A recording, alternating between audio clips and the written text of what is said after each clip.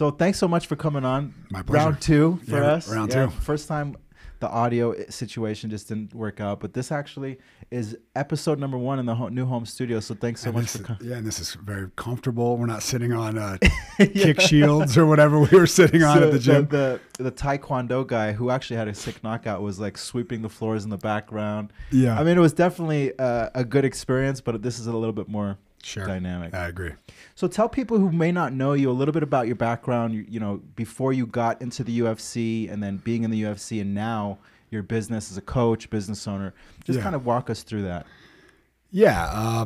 You know, I played a little sports when I was young, played some lacrosse, played some football, never really found a sport that I was like particularly good at, you know, or I guess I was always like, so I was a goon in lacrosse, right? I was like the guy who would go get violent. And so that seemed to come very natural to me.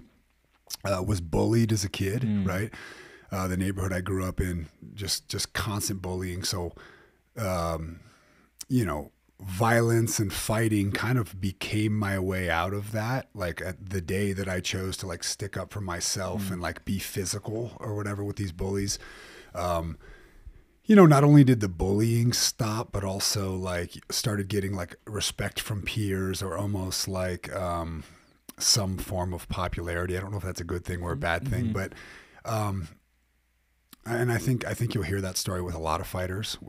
You know, this like where we start to find like value through violence. So I know that sounds crazy, but I think that there's two types of violent people. I think there are good guys that are violent as well, right?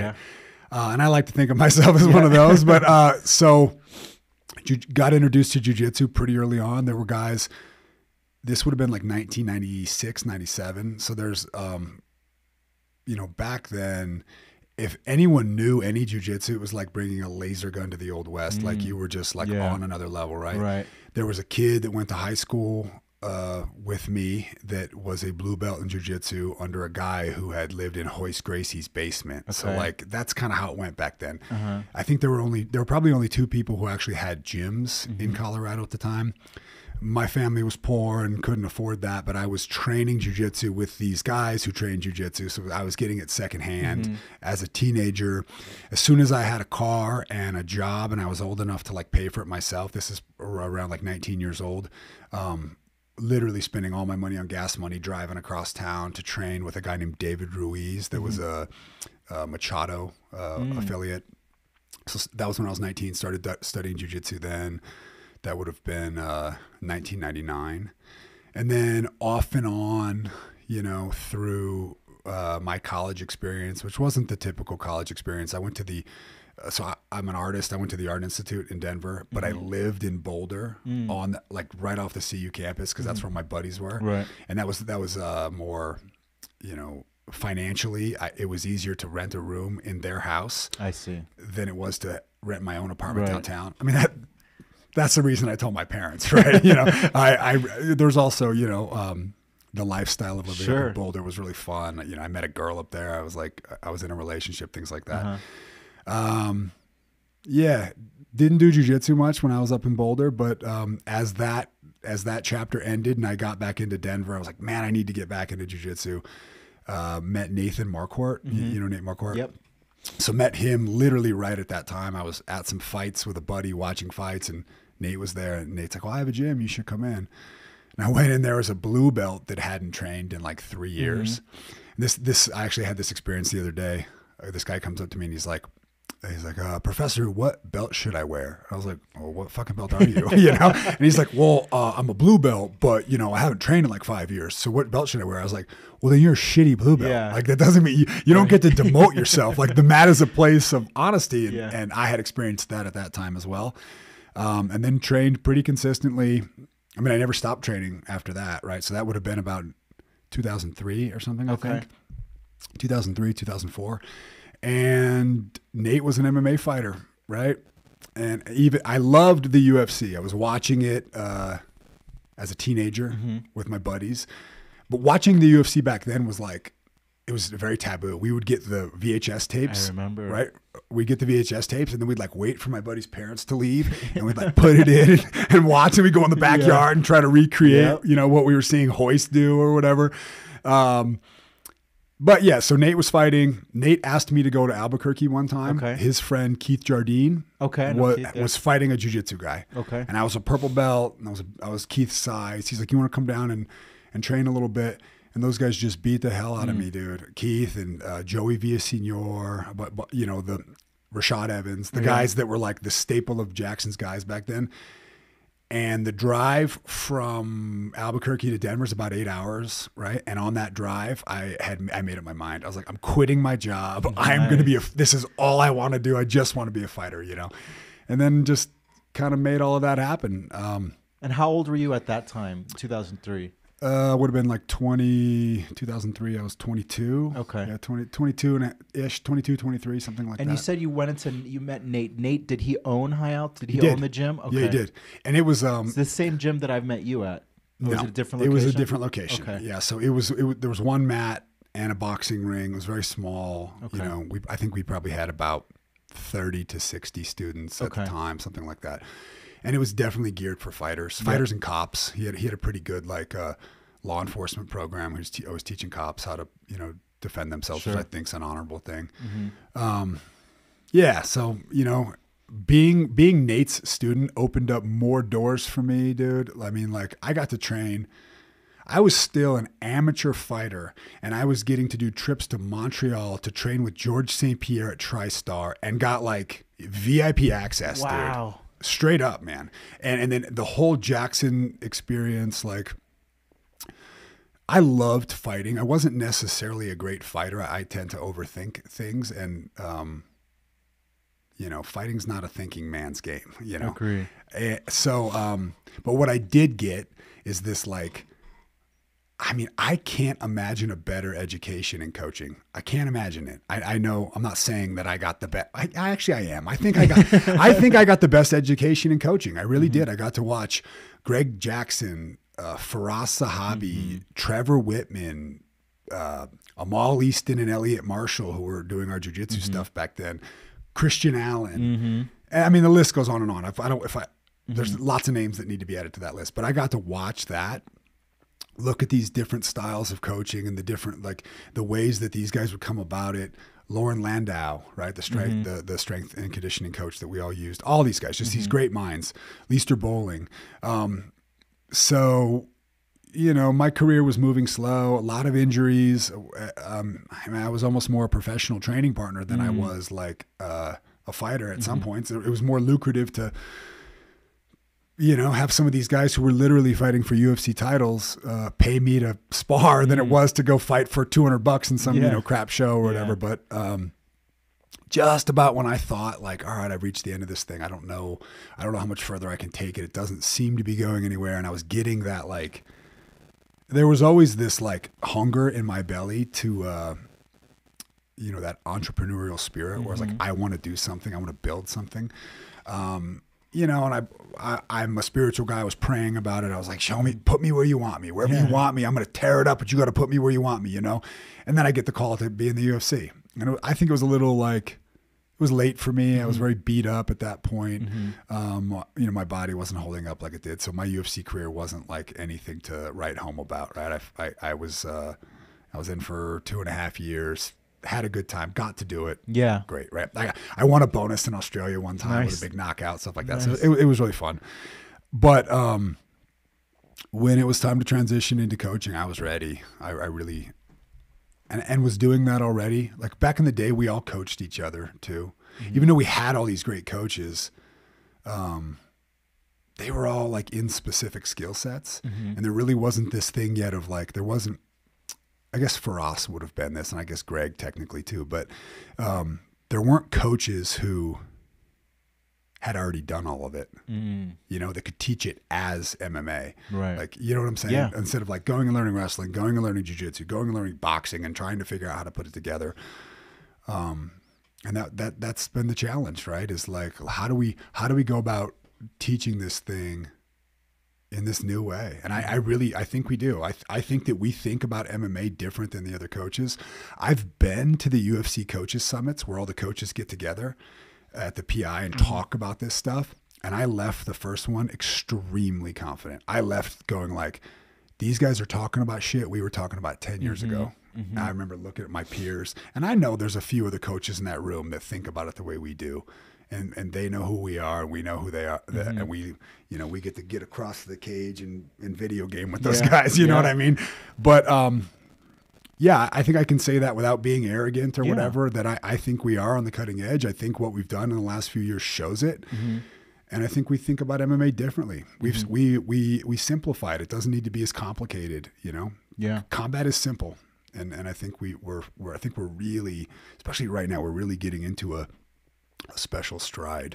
I agree. I think I would consider Elevation as one of the super teams of the world. I mean, AKA Elevation, the Florida ones, Sanford, and American Top Team. American Top Team. Yep. Now that you guys are moving into this new gym, new facility, I think it's going to take your brand to the next level.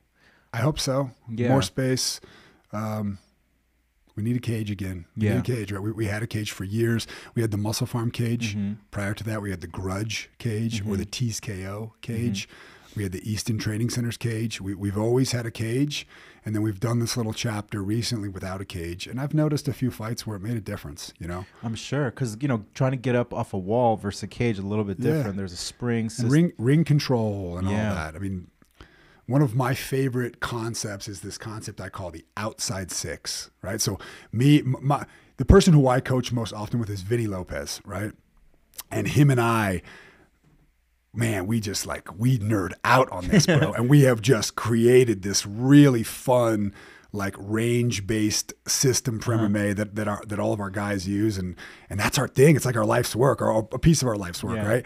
And a big piece of that is what happens in the outside 6 feet of the cage, right? So like that, there's a line literally on the floor in the UFC. We call that the outside 6, and there are protocols for how you fight there, right? A hierarchy of decisions you make and things like that. Well, without a cage, you're forced to do that on a long straight wall, and it's just not the same. It's not the same. It's just not the same. Yeah. So are you guys going to get that delivered before the January 2nd start date? I actually don't know. Christian's doing the cage part. I got all the mats. There's just like so many projects to do. So we kind of broke it up in chunks. He's figuring out the cage. I was figuring out the mats. The last I heard, we're doing a floor cage, and it's on there's 2 giant mats right next to each other with a wall, like a broken wall in the middle. And the cage is on the striking side because it's a little bit longer than the jiu-jitsu side. Got it. Yeah. You mentioned Christian, so I know Christian's your business partner. He owns a portion of High Altitude. Correct. And then he's also the head striking coach. Yeah. So are you considered the head grappling coach? I think that those roles, they're broken up between a few different people, right? So like I know Christian would be the head striking coach for a handful of guys. Vinny Lopez would be a head striking coach for a handful of guys. And then there's a couple other coaches that guys will work with. Justin Houghton, a few. So if I'm forgetting people, I don't mean to disrespect anyone. Rich falls in that category, Rich works with a couple guys. I would say that most of what's happening in the MMA with our higher level guys is happening with it's Christian, it's Vinny, and probably Trevor Whitman. Those would be the 3 guys that are having the most impact on the high level guys. And then, Justin would be right there. He's working with a bunch of up and comers and things like that. And then, Rich, a bunch of other guys. Yeah. I'm always fascinated by corners. Like Corey Sandhagen fought this past weekend. He had Ryan Hall, I'm assuming kind of there for jiu-jitsu and scrambling. Carrington Banks. I'm assuming more wrestling and then Christian just striking coach. So he kind of had a mixture. How do you guys, or how does a fighter select their corner, and what kind of goes into that thought process? And then to follow up on that, is it always the same corner for those fighters? So I would love to say that we have a standard across the whole team for how cornermen and coaches are chosen, but the reality is we don't, right? For the guys that I work with, there is a standard. There's something that we tell them, this is what it needs to look like. This is how we're going to be the most effective. And that would be first seat, second seat, third seat. Mm-hmm. That's what we're looking for. If they're in a title fight or a main event fight and they get a fourth seat, it's just a training partner that we bring along. So I corner the most with Vinny Lopez, right? And Vinny and I, man, we just work seamlessly in that corner. We've been doing it a long time. And it basically goes like this. When the fight is on the floor, I'm voice number one. Okay. But that doesn't mean that Vinny doesn't get a voice. He's second seat. I'm first seat in that scenario. Mm-hmm.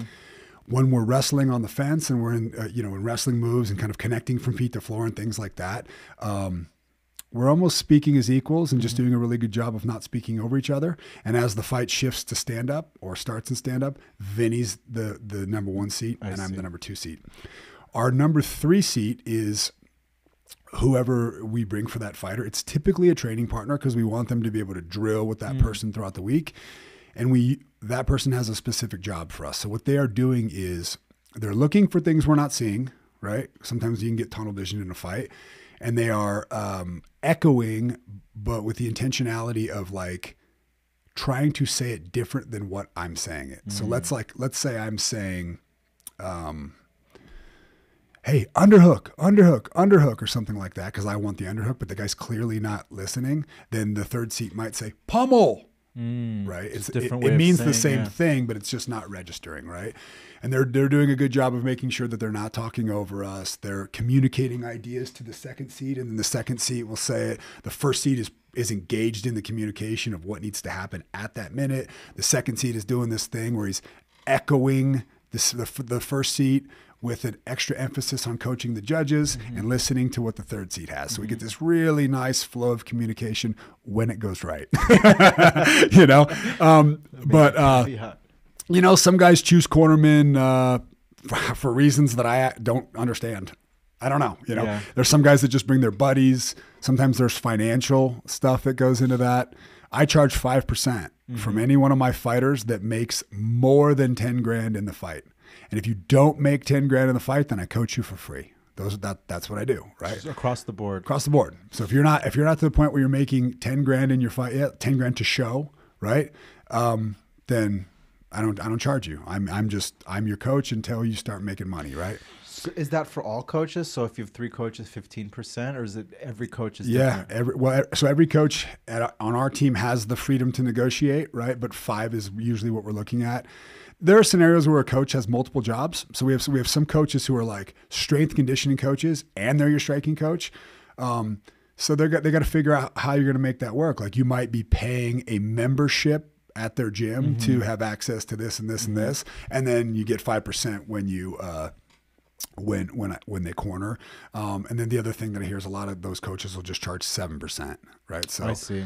So like I think that's reasonable, right? In that circumstance, the fighter's paying 12% to coaches, right? They're probably using 2 coaches. They're paying 12%.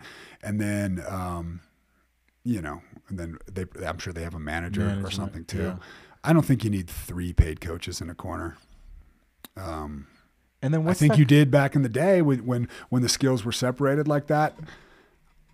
I think you can get it done with 2. I think, I really liked Corey's corner. He had 3. I would assume they were 3 paid coaches, and he had everything covered. Plus like those 3 guys think about fighting differently. That's important too, right? You don't want to get tunnel vision in that fight. Maybe there's a different perspective that needs to be brought up, or whatever.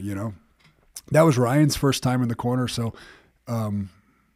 I've never watched Ryan corner. I don't know anything about his cornering abilities, right? So my hope in a situation like that was that he wasn't going to be overpowering, overbearing, and speak over something that's been working for years. But it looked like it went really smoothly. Yeah, Ryan's smart, He knows. When they cut to the corner, between the 3 rounds, I don't think I saw Ryan say more than a word or 2. So I think he knew, and it was mostly on the feet. Yeah. But I really liked how Corey, even though he didn't get the takedowns, what he did was he said, I'm just taking him down to negate the power. He just wanted to show him. And that Song guy was so reactive to the takedown. So I think, to an elementary vision like I have, even I was able to tell, okay, the first 2 takedowns, why is he doing it? Then the next 3 or 4, I'm like, now I see why he's doing it. He's drawing a reaction. That's great. That's really good. I think that's something that gets mistaken all the time, right? Even by judges, where they say, well, he's trying to wrestle, but he's not being ineffective, as though, or as if the only purpose of a shot is to gain a takedown. Yeah. That's not the only purpose, right? I mean, this is one of the things that if you were a fighter and you came to me and this was our first day together, this would be the talk that I would give you. I would say, we're going to level change a lot and we're going to fit in with varying degrees of effort. Sometimes we're just going to halfway get in and let them out. Sometimes we're going to go all the way in and let them out. Sometimes we're going to take them down and cut them up. That means score on the way up. So there's like levels in which I'm going to engage the takedown, but in the beginning, we're going to have no intention of staying on the floor because I'm trying to teach you a lesson. And the lesson is this. Imagine you and I are in a fist fight, right? And then I pull out a box cutter. Okay. So what are you going to do? Run. Well, maybe, right? Like maybe more distance. Maybe we're locked in a cage, so you can't run. So the first thing that you're going to do is you're going to step back. Yeah. Right. Well, first thing you're going to do is you're going to look at the box cutter. You're going to think about the box cutter. Right. You're going to step back. You're going to be super picky with what you throw, meaning that the volume of what you throw goes way down. You're also going to throw way harder.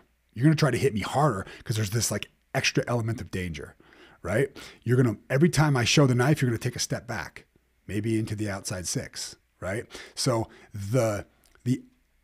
we used to do this thing where like we wanted to hide our wrestling. The only time that we hide our wrestling now is when we actually want to take you down, right? The rest of the time, I want to show you wrestling. Yeah. I want wrestling to be in the forefront of your mind. I want you so focused on wrestling that I can outstrike you, even if you're a better striker than me, right? And I want, I want it to dominate your entire thought process. Even if you're the one that showed up, like let's say you showed up to this fight and you were going to wrestle, right?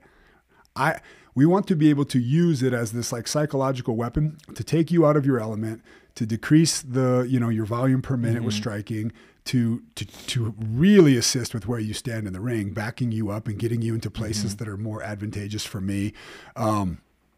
All of that stuff, right? And when I can get you to bite on it, and you saw Song bite on it, when Corey level changed and he like fell on his face, that's when I was like, oh, we got him, That's what that's it, too. Man, and then outside of that, there's the other obvious things. It gasses their arms out. It gets them tired. Yeah. Most people, it decreases their volume. It didn't with Song. I think he's just like he's just a meathead, bro. He just kept moving forward. One thing that Corey said in the post-fight interview that I have actually experienced in sparring, it was at your gym.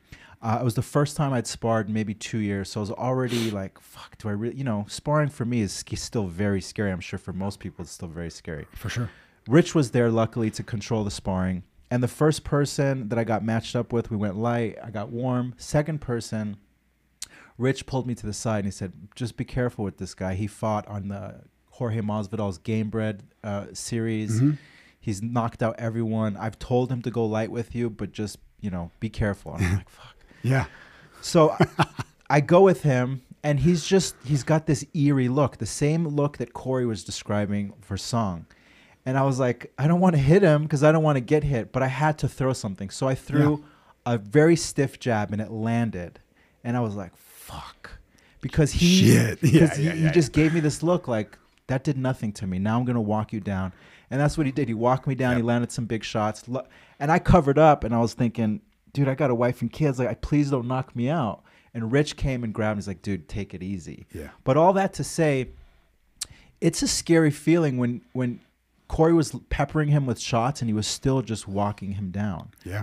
But I think the takedowns, the attempts to negated that eeriness as much as possible and allowed him to cut him, allowed him to win the fight. And going into the 5th round, I think it was clear that Corey's momentum was going up and Song's was going down. It's a shame we didn't get to see it. I agree. But I think inevitably it would have led to a finish or just put a stamp on Corey dominating that fight. Yeah, I agree.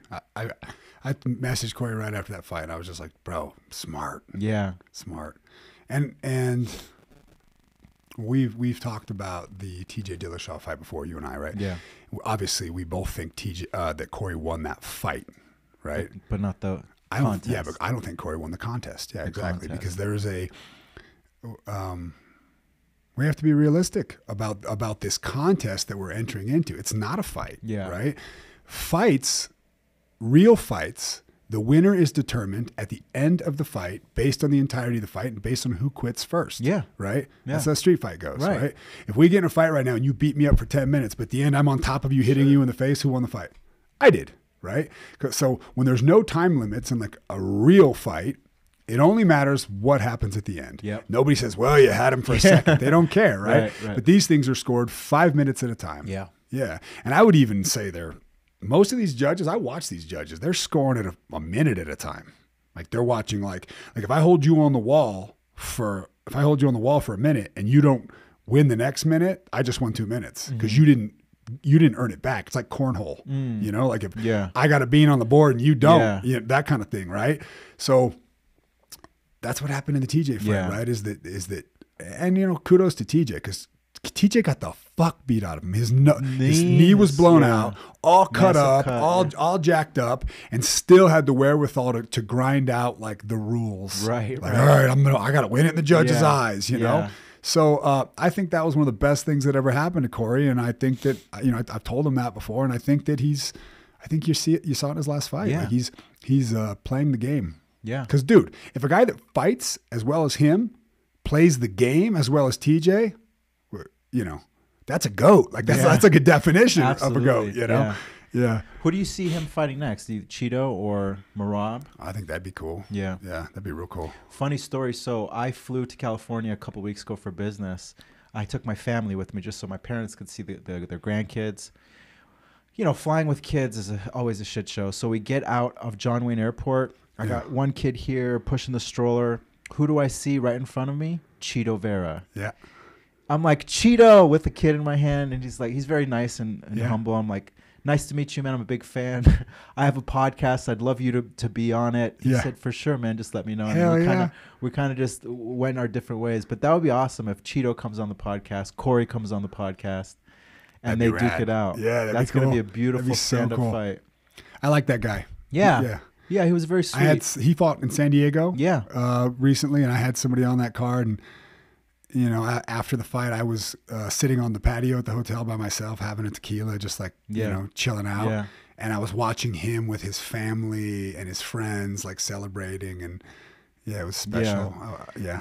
As a family man yourself, do you now that you've got kids and a wife and settled down, do you gravitate more towards seeing that and embracing it than you did probably? Yeah, same here. Yeah, it was wild. I'm sure, you know, we all were wilder when we were young, but I was wild. I think In what way? Partying? Yeah, well, I mean, not drugs, but I've always been a drinker. I probably, you know, in high school, started going to parties and drinking and stuff like that. I've always, you know, the guys that like don't know when it's out of control. So I always was blessed with like, I could always tell like in college and everything, like if we were drinking too much, I could always be like, this is a problem. This is a problem for me. Yeah. That kind of thing. So I don't think it ever got out of control, but, you know, I was wild, you know, getting in street fights, you know, all that kind of stuff. And as you get older, that naturally turns off, I think. But when you have kids or when you meet a good woman, right? When I met my wife, you know, they just bring that out of you. It's like my wife, you know, there was like this unspoken thing like, well, this ain't going to happen unless you get your shit together. You know what I'm saying? And I needed that. And then kids is just a whole different animal, man. When I saw my daughter for the first time, what a shocking experience. You know, it's like getting hit by this giant boulder made out of love just rolls you flat and just crushes you. And you're just like, all right, well, like, this is it. This is everything I do moving forward is for this, you know? And, I have 2 daughters and a son, and you know, they're the whole world to me. Yeah. Man. I don't even, yeah. I see your stories of your son and your daughters, and it warms my heart. I love it. It's yeah. the best, you know? It's kind of I'm funny. sure people don't like watching videos of my daughter in my car or walking to school, but I don't give a shit, man. That's what I'm into. You know? No, I'm the same way. I love it. It's funny that I was talking about that flight. Like, I was the person very similar to you. It was kind of wild before I got married and had kids. And I'd be on the flights and listening to a kid scream, and I'd be like, dude, shut that kid up. Yep. And now I'm just like, poor kid, poor parents. Yeah. You know? Yeah. Because I know what they're going through. Things change. Yeah, man. You hear that kid screaming now. Like, I try to do this as often as possible when I see a mom dealing with a difficult kid. Like, at the end of the flight or something like that, I'll be like, hey, you're doing a good job. Yeah. You know, that kind of thing. Like, I want to, like, give her some support, you know, and because that shit's rough, man. It's hard. It's sometimes harder for the parents than it is the kid on those flights, you know? Yeah. Yeah, and the kid's frustrated, man. They're not... Yeah. You're putting them in a seat for hours and saying, don't move, don't do anything, or put a mask on, you know, and they're like, you know, it's just madness, you know? Yeah. Now, your wife is also involved in the business, is she not? Yeah, she is. The last few years, she has been. Okay. Yeah. So how do you guys differentiate the roles in the business? You, your wife, Christian, do you guys sit down? Do you have like a team? How does that work? Well, so a lot of it was just kind of built out of necessity, right? Like we started this thing and I worked for Nate, you know, Christian and I came up with some money, bought Nate out. I think probably 100 memberships or so, maybe less. And then we just started building this thing. The main thing where it's separated is Christian handles striking and I handle jiu-jitsu. Okay. Now there's crossover, but like those are kind of our areas, right? And then I would say for a long time I handled everything involved in the youth program, but I've delegated that, right? And then we have a front desk area, and our front desk area, you know, which is everything that entails, like all of the customer service of like dealing with the members we have, new student acquisition, all this stuff. I was doing that for a long time too. So for a while, I kind of was, you know, had a lot of hats, just a lot of hats, and it was exhausting. We've adopted this model where we have a department head for each one of our departments. Okay. Right? So Rich is the department head for our striking program. Okay. Right? So he works directly under Christian. We have a guy named Aaron White that is the department head for the Jiu-Jitsu program. Okay. He works directly under me. We have the Salisbury brothers. Do you know Salisbury's? They're twins. So they run the youth program, striking and Jiu-Jitsu. And then we have a department head for the front desk whose name is Jose. Right. So those guys meet every 2 weeks. Those guys get together and meet with me, and we talk about, you know, we have like a structure to a meeting where we're like, you know, they each check in. They talk about challenges and successes. They talk about new business, old business. They have a staff highlight. They'll usually bring up like a problem member, you know, whatever. Like we kind of help each other solve these problems and try to keep this thing moving in the same direction. And that's difficult. I mean, we have, you know, like 700. Well, I think we have 650 paying members right now, plus another 250 people who are there training. They're just like they're in different capacities, right? So it's a lot of people. And then I'm fascinated by the business side of running a gym. Yeah. 650 members, whatever membership cost that is per month. You guys have obviously very good, consistent revenue coming in. Yeah. When you purchased the business, how did you value it, and how would you could potentially value it now? Is it based off a multiple off of the revenue? Yeah, that's tough. Because I'm assuming if you went from 100, just for those who may not understand, when you buy a business, you generally base it off of the multiple of the EBITDA, the earnings before taxes, amortization, deductions, all that stuff. Yeah. The higher your revenue, the higher the multiple. Yep. So generally, if you go from 100 or 700, you're not 7xing the value of your business. You could be 20xing it. Right. So have you thought about that? I mean, I haven't thought about what the business is worth now. And I don't think that I would know. I wouldn't even know where to start with that evaluation. You know, I would seek someone. I would come to somebody like you and be like, "Yo, bro, help me figure this thing out." When we figured out what we thought it was worth back then, we were just basing it off of like how much money it made. Yeah, right? Of course. We were like, all right, man. Well, you know, because Nate had a different idea. Obviously, he's like, look, this is what I put into it. And I'm Yeah. like, well, I don't care what you put into it. I care about what I'm going to get out of it. The seller and buyer always have that to negotiate. And that was tough on our friendship, man. We had to go back and forth a little bit, and but we got through it. Yeah, we got through it, and I think it was fair for all parties. Nice. And then, and then moving forward, one of my criticisms, I love Nate Marquardt, so anything I say, hopefully, if Nate ever watches this, I love you, bro. One of my criticisms was that they didn't put back into the business. I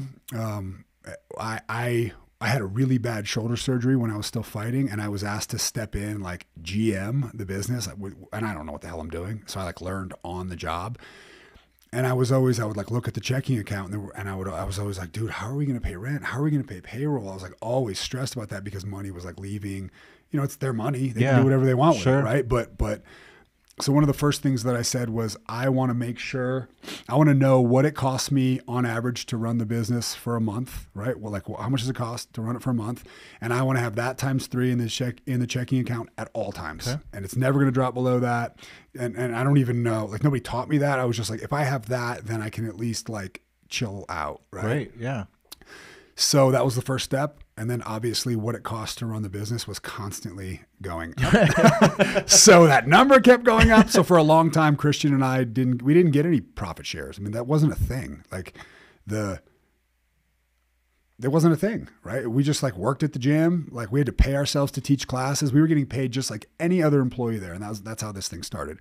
But then as it goes, sure, things get better, and you get to a point where you get smarter. You learn how to manage the books better, and you learn how to in the beginning, I didn't even know what was a reason. I didn't know so much. So I didn't know I didn't know what my payroll should be in comparison to my gross revenue. I didn't know any of these things, right? Mm-hmm. And then I would just ask questions. A lot of people that were more experienced than me and had done this.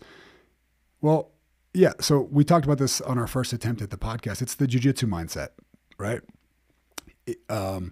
Recently, I was having issues with knee shield. Knee shield. So I'm in half guard, and their knee is on my chest, or a low knee shield, which is called Z guard. And I'm getting stuck, and I'm not passing. So I know for a fact that I already learned an answer to this, but I also know that in my studies and other stuff, somehow I forgot it, and now I'm getting stuck again. So what did I do?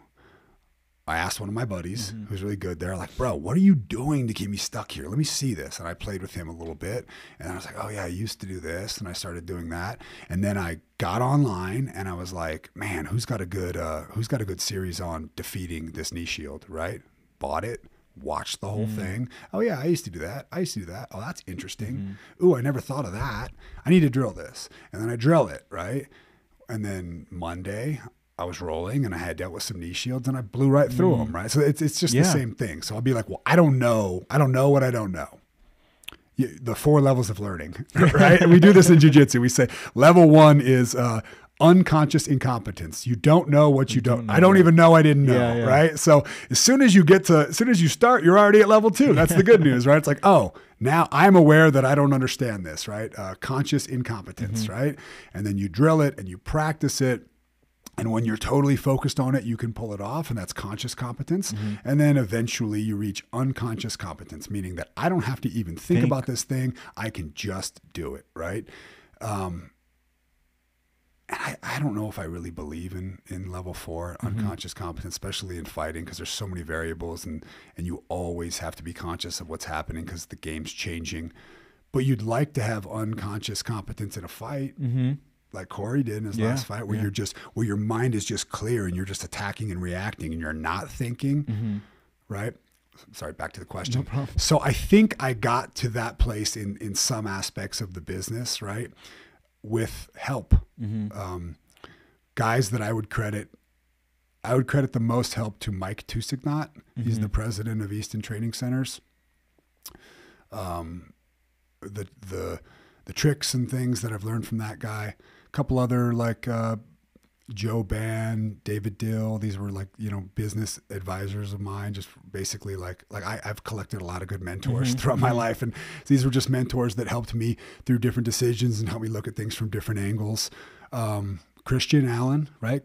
Christian doesn't have like business experience either, but we do think about things differently. So when I think that there's an answer and he'll be like, oh, well, actually, what about this? And then I'm like, oh shit, you know? And like, so there's him and I are kind of like a yin yang, and there's a lot of really cool things that we teach each other just by thinking of it differently. But most of what I learned about the gym business, I learned attending leadership meetings with the other leaders of Easton Training Center's locations. Right now, we're no longer like an official affiliate of Easton Training Centers. The businesses grew to the point where like it just, you know, Sure. we're in competition with each other, whether we like it or not, right? And it got to a point where it was time to like make that actual separation. But the gratitude that I have, the education that I got from them, from Amal, from Mike, from Elliot, you know, was priceless. My family has benefited so much from that. My students have, whether that just be like the X's and O's of like reports and what numbers should I be tracking? Right. What are the important numbers? How do I handle my sales funnel? How do I turn a student that's like, hey, I'm interested in jiu-jitsu into a member that's been training there for 10 years? Because that's a complicated thing. Yeah. How do we do that? Right. How do you look at this huge mess of like the gym, this uncontrollable beast, right? And how do you, what order do you need to put these lenses in to get a clear picture of exactly what is happening in your gym? Those are all lessons that I scored from those guys. And I would like to think that I've expanded on them and I have my own ideas and they've evolved and things like that. But yeah, you know, studying. And I think, I mean, I've been to your gym numerous times. I think it's for the space, it's a very well-oiled machine. You know, you have your kids' classes, you've got a little bit of separation in the rooms, striking, and I always feel at home. But I mean, Ian, who's producing the podcast, has never really gone to a gym, and it was a little overwhelming for you at first, right? Just being in a gym. Yeah, I mean, it was certainly interesting just because, you know, I'm not completely out of shape, but I'm fairly out of shape. I don't exercise all too often. And just seeing people like my size who were obviously able to throw me around like a toy was just pretty wild, especially watching some of the sparring happen. Yep. And it's just it's amazing what people can do when you're just on that grind. Yeah. When you just train. Everybody always says to me, I want to train, but I need to get in shape first. And you're like, bro, how long is that going to take, right? We're going to be if you follow that train of thought, someday you're going to be on your deathbed going, damn, I wish I would have trained. Yeah. Like you get in shape from training. I'm not in great shape right now. I mean, I'm in way better shape than like regular people, right? But I'm not a regular person. And I don't even I don't even think of myself as a regular person. So for the type of people that I'm like, for my peer group, I'm not in great shape. Right. And you just got to figure out what you are. And oftentimes that means you get to change your peer group. You know, like it's going to change as you go. Right. If you're in the gym business, I would say this. When you're looking at that thing, when you walk into that room and it seems all crazy, this was one of the most valuable lessons I learned. And I would just say this real quick. You want to look at your gym through 4 lenses. I think we talked about this once before. And it's like you're at the eye doctor and they put the lenses down and boop, there's that clear picture, right? So for the gym business, or potentially, I haven't really thought about it, but maybe other service-based businesses, it needs to go like this. The most important thing that you should focus on is your culture above all else. It needs to be a place where people want to be, where people feel safe. You know, my culture is a petting zoo full of lions and bears, right? That's what I want. That's what I want, man. I want monsters in the petting zoo. Safe monsters, right? Cartoon lions, right? Where like that guy's scary and nice, you know, like that kind of thing, right? And there's a lot more to it than that, but culture is super, super important. You need to define what does your ideal culture look like, and you need to make sure that you are like constantly focusing on your culture. And there are aspects of the culture at high altitude that I'm not a fan of, right? And sometimes I have to just accept like, well, this is an aspect of the culture that the students are a fan of, right? Like high altitude's a little more edgy than the rest of the gyms. Like we're in Aurora, you know? Yeah. And that edginess scares me, but it's who we are. Yeah. And I have to accept some of that, right? After culture is product. your product better be world-class, right? My product is world-class martial arts taught by qualified, knowledgeable instructors, people who know how to teach, and these people have an ability to entertain you. That's the product. I need 3 things. It's called stage presence, teaching ability, and martial arts knowledge, right? I need those 3 things. That's my product. So after culture, we're making sure our product is dialed in. When those 2 things are dialed in, the next thing we're looking at is like our staff development. Can my staff handle the amount of students I currently have, right? Can we handle growth? And you can, I mean, obviously that applies to a million things. Assistant instructors, instructors, the runners that are running around grabbing gear and walking people into class, the marketing team. Let's not go to marketing yet, but the front desk team and all of that stuff, right? So does my team operate? The operation of my business, what does that look like? Is my team trained? Do they understand what their job is? All of that, right? And then if all of that shit is in line, then you need a solid marketing program, right? But gym owners, this is what you guys normally do. You focus 100% on your product and marketing. You throw culture out the door, right? Your instructor's an asshole and has a giant ego and doesn't give a shit or is hurting people or whatever, but he's got good jiu-jitsu, right? We see this in a million Brazilian schools. I'm not picking on the Brazilians, but I've been to some of these schools, right? And they got a good marketing program, man. There's a little flyer everywhere you look and everybody knows about their gym, but anyone that shows up there, the coach is late. There's no check-in system. There's no customer service. You just listen to really good jiu-jitsu, get your ass kicked, and go home and think about all the things that you wish your gym was doing, and then you come visit me. You know what I'm saying? Like, or any of the schools that understand this system. That's what it comes down to. I think anyone who's even thinking of joining a gym. I mean, if you're here in Denver, I can't speak highly enough about your gym. You are very welcoming. Someone who's never done any sort of martial arts can walk into your gym. The front desk person will greet them. How are you? What can I help you with? You've got very good customer service. The quality of the coaches is amazing. I would just say for anyone, and I'll look into the camera and say this, anyone who's thinking of joining a gym, it's a safe environment. It's going to teach you so much more than just martial arts. It's going to teach you about yourself. It's going to teach you about respect. It's going to teach you about discipline.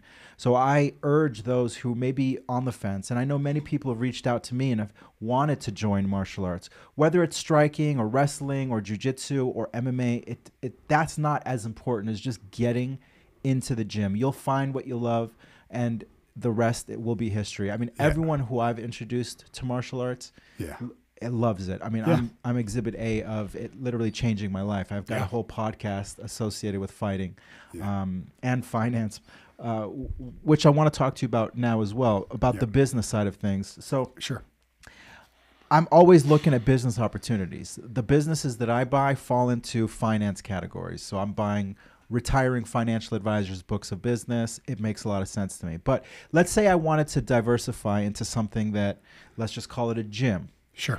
Do you think a silent owner or just someone who's putting in the capital can come to you and say, hey, I know that maybe in South Denver where we are, there's no real big gyms.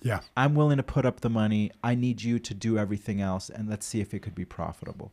Do you think that model would work, or does it need the owner there running it and making sure that nothing's falling through the cracks?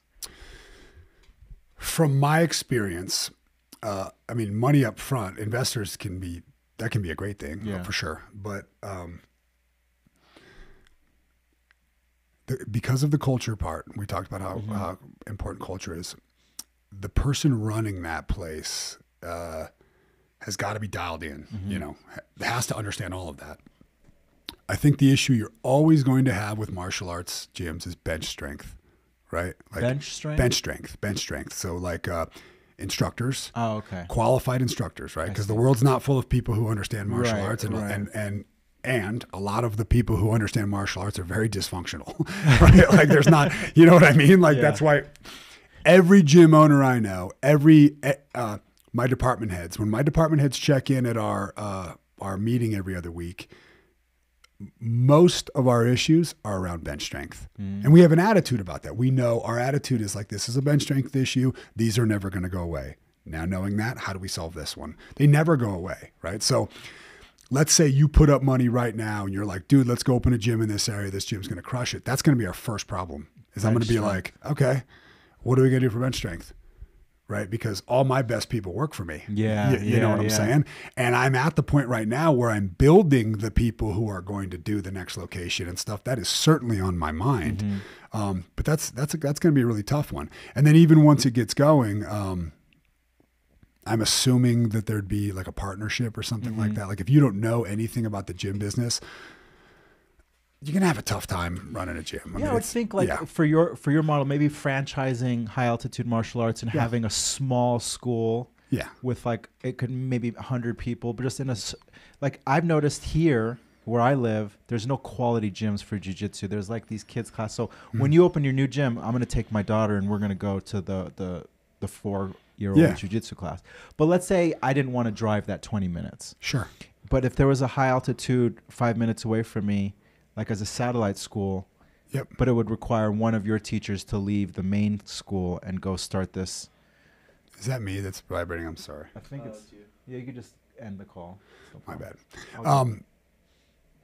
Yeah, I mean that's the goal, right? So one of the things that I'm thinking about a lot is that like I know that I didn't want to have a real job. I wanted to have a martial arts job. And now I got 30 people or more that work for me that have that same dream, you know? Yeah. So I'm constantly thinking about how do I help them make their dream come true without me like losing out, right? Because like, let's say I got a guy right now that was like, Coach, I'm ready to open my own gym. And I'm like, that's awesome. But you're such a pivotal part of this business. Can't let you go. That's going to crush me, man. That's a real thing. So I think we're constantly moving towards that, where it's like my guys are training their replacements, right? So that we constantly have this bench strength thing that's moving forward, because I love the idea of them having their own gym. Now, the idea that I like even better is if they have their own gym that I'm a partner in, and then maybe there's a financial partner as well, like a silent partner, you know, and then they're in a partnership and maybe they have a few of those as we keep thinking and as we keep growing. I think that's a great idea. I think that's the way it makes sense for me, because money's cool. Corey, do you see the post Corey just did after? Yeah, but family's cooler. And I read that and it put tears in my eyes. Beautiful. And that's how I feel. And I have a family right now with 700 people in it, you know, or with 30. My employees, man, my instructors, all the people who work for me. And my drive would be to take care of them and their dreams more than it would be to bring in a partner in an area that does that make sense? For sure. I've always been about chasing like what I'm passionate about and what feels right, more so than just like making more money. Or, I don't know. Does that make sense? Yeah, of course. But I don't. I guess I'm dodging the question, I guess. Yes, it could be done. So it would be done like this. I would say, all right, here's the deal. We found a city where we think a gym would do well. We have a guy who wants to come in and help build this thing out and is going to put up the money, so we know that we can, get this thing started. And now it's time to find the key people. So I would look through my people and I would say, oh, all right, and maybe it's like they spend half the week there and half the week at the current location, and I would have to scale it in a way that I was comfortable with. But this is a bridge that we will be crossing soon. I mean, this is like on my mind all the time, right? So how do we do it? I've watched the Easton Jiu-Jitsu guys do it really well. How do they do it? What's their model? From what I can see, it basically goes like this. A person that learns the aspects of the gym, works their way into a position to be like a general manager, and eventually they're managing a location, which I don't know what these guys get paid, but I think that they have a good job, right? And they all look like they love their job. So they have worked their way up to basically running their own location. And then I also see a lot of these people ending up, owning portions of these locations and stuff as they move forward. And I don't know the exact model because I wasn't part of that, but it looks like a lot of happy employees that are getting taken care of to me. And that's, I've always looked at that and been like, damn, man, I love the way they're doing that.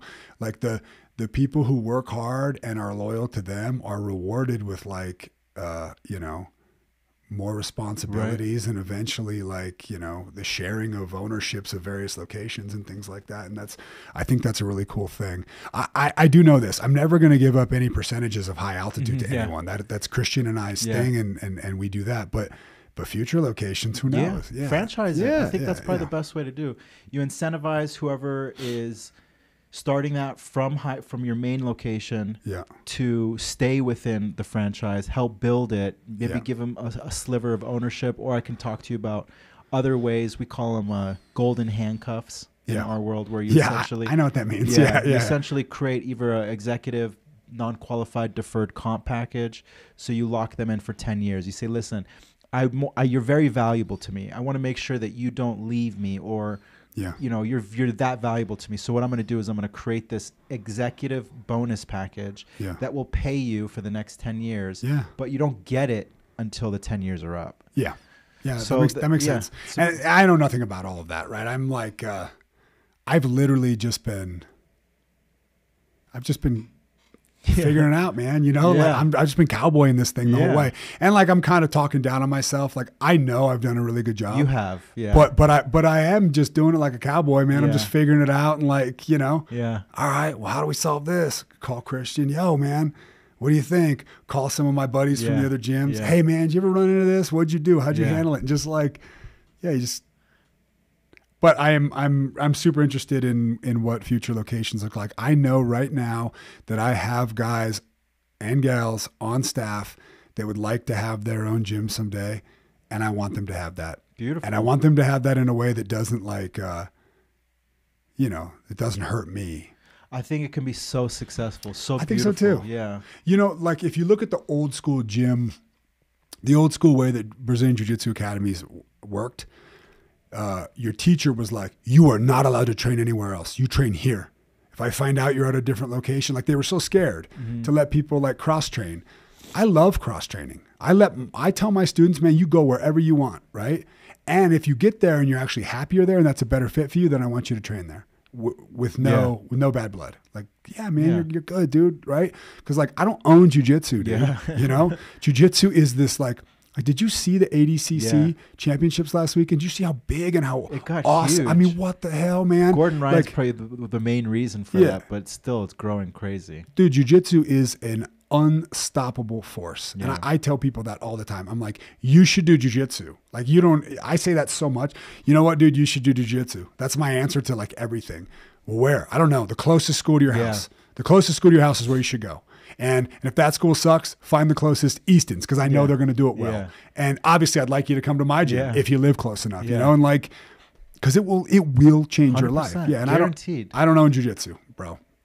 And so if my students want to go train somewhere else, go train somewhere else. If my employees want to cross train and do all that, I tell them to. I actually ask them to, right? And someday they're going to want to open their own gym. And I hope that it's like with love like that, where it's like, okay, well, let me show you how we do it. Let me help you. Right. And I'm not going to help you for free. Yeah, of course. I'm not going to help you for free, but that's okay. Yeah. Right. Let me help you. Let me show you how we do this. And, I think that's what it looks like. I don't know. I haven't crossed the bridge yet, but I'm like, it's on my mind, dude. I mean, I'm probably going to hire you to coach me through it. That's what we're going to do. But I can help you with certain parts of it. But I think the thing I love about martial arts or jiu-jitsu or striking is you can use the word guarantee. Like in my world, when I'm pitching an investment to a client, I can never say this is guaranteed to make you money. It's not part of our vocabulary. There's always risk. But with jiu-jitsu, I can guarantee you that it will improve your life. I've never met anyone who's entered a jiu-jitsu class, done it consistently, devoted themselves to it, and 2 months in be like, you know, that was a big fucking waste of time. It just does not happen. And it also teaches you what you're just explaining. Jiu-jitsu, or for me, it was striking, or just a little bit of grappling and mostly striking. But I was starting my business the same exact time that I was starting martial arts. And starting a business from scratch, you know, it was a lot. I was wearing multiple hats. I was overwhelmed, all while still continuing to grow and market and this and that. If it wasn't for martial arts that just kind of grounded me and said, okay, attack this first, move on from this to that, I don't know if I would have been as successful. So I think other people should, and I urge them to go out and start training. Bro, I agree. Yeah. And if you're in the Denver area, high altitude martial arts, come see me. Yeah. Come see me. Awesome, man. Thanks again for joining the second time. Really appreciate it. Yeah, when your new gym is open, I will be there January 2nd. I'd like to bring my daughter in and get some rolls in. I would love that. And I have a bunch of very interesting fighters that I would love to come have sit down and talk with you. I would love that as well. Yeah. Awesome. Thanks again. Yeah, bro. Bye-bye, everybody. Boom. Cool, man. Thank you. Yeah, it was fun. Sweet. So how did the